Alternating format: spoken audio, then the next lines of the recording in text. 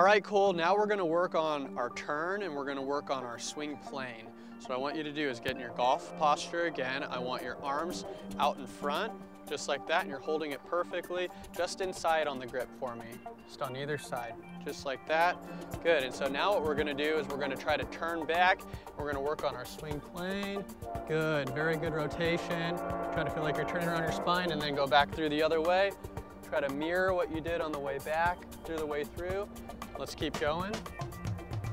A little bit further this time. Go back through. Nice, one more time. And through.